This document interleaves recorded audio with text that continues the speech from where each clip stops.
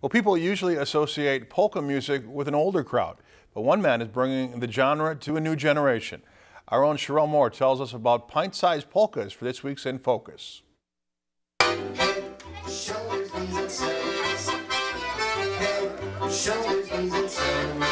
There was a polka party down in Park Rapids today.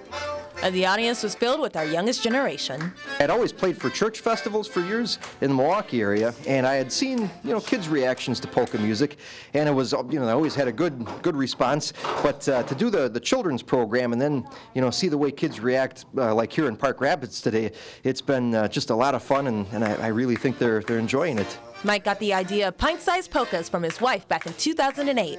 Since then, he's been traveling all over the country with his accordion, making kids smile by playing classics like the Hokey Pokey, Head, Shoulders, Knees, and Toes, and the chicken dance. The chicken dance? Oh, that was really, really fun. Here we go!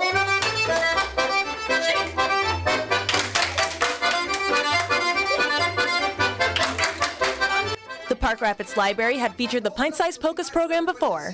They say it was an easy decision to bring it back as a way to help spread some more culture in the area. Especially when we live in a rural area, everybody doesn't get the opportunity to see a lot of music or theater or, meet authors, some things that are maybe a little more accessible in bigger areas.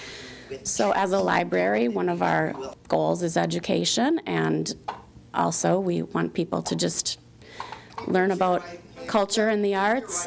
The parents get to play along with the kids. Some say they like that it's something you don't hear every day. I thought it was a great way to introduce kids to a variety of different music instead of just what's on the radio.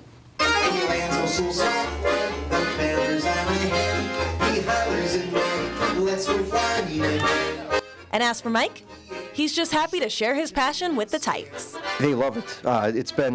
It's exceeded my expectations by exponential number. Reporting in Park Rapids with this week's In Focus, Sherelle Moore, Lakeland News.